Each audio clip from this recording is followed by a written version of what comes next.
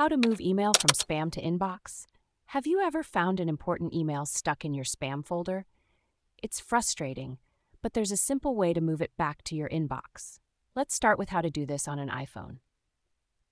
If you're using the Mail app on your iPhone, you need to open the Mail app and navigate to the junk or spam folder. Once you're there, find the email you want to move and open it.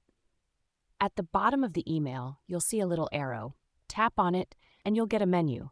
Select Move to Inbox from this menu, and the email will be moved immediately. Now, if you go back to your inbox, you'll see the email is there. For Gmail users, the process is a bit different. You need to sign in to your Google Mail account and go to the spam folder.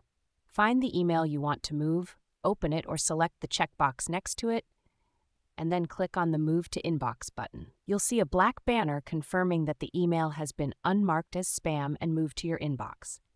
If you're using the Outlook app on your mobile, it's also straightforward. Open the Outlook app, go to the junk folder, and find the email you want to move. Either select the email or open it, then tap the three dots menu in the top right corner and choose Move to Folder and select Inbox. To prevent emails from going to spam in the future, you can set up filters. For example, in Gmail, you can create a new filter by going to Settings, then Filters, and creating a new filter with the sender's email address. Select Never Send It to Spam and save the filter.